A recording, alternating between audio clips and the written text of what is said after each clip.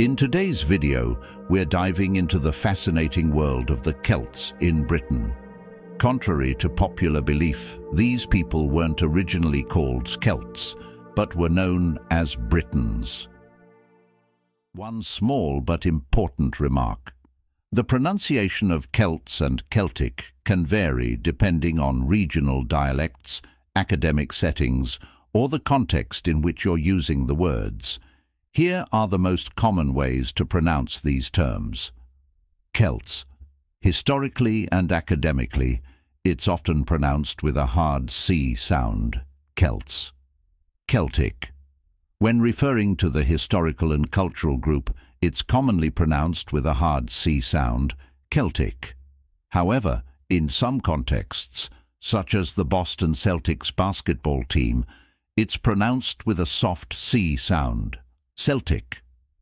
The term Celt actually came into use much later, around the 18th century, and is derived from the Greek word Keltoi, which means barbarians.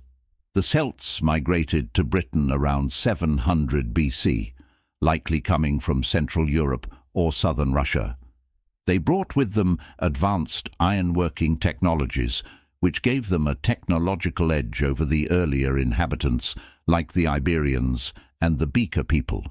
This led to the displacement of these older groups into regions like Wales, Scotland, and Ireland. Organized in tribes, the Celts were more advanced in agriculture as well. They introduced new ploughing methods that allowed for the farming of heavier soils. These tribes settled in hill forts and were engaged in trading activities, not just locally, but also with Ireland and mainland Europe.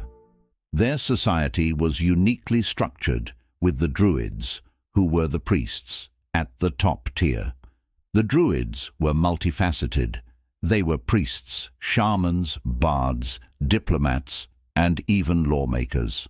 They were essentially the intellectual elite who memorized religious teachings, tribal history, and laws. Now, if you're thinking of Merlin, you're on the right track, as he's probably the most famous druid in legend.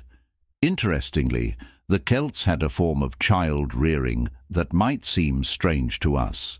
Children were often raised by foster parents, usually the brother of the birth mother. The family unit was the clan, and clans loosely affiliated themselves into tribes. Each tribe had its own customs, gods, and even its own coinage system. In terms of lifestyle, the Celts were primarily farmers, despite their reputation as fierce warriors. They were innovative in agriculture, introducing the iron plough, which transformed farming in Britain.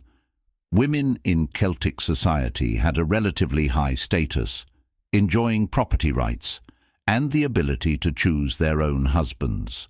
Some, like the famous Queen Boudica, even led revolts against the Romans.